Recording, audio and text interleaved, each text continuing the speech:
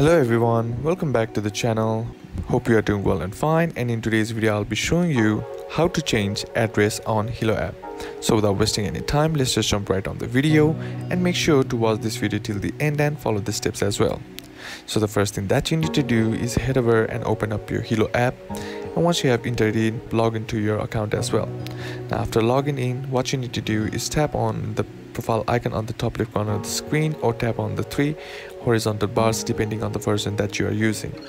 And once you tap on it, there you'll have option to select my profile or account settings from this menu. Simply select it, and once you do that, what you need to do is you'll see your current information such as your name, address, phone number and email. Now what you need to do is tap on section labeled address or contact information to make changes. Then what you need to do is you update your address by inputting your new address like street, city, state, zip code, etc.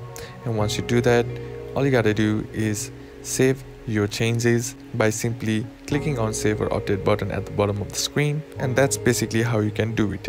And that's it for today's video, guys. Hope this video was useful to you. Leave a like if it did, comment down below what the next video should be on, consider subbing to the channel. Thanks for watching. Bye bye.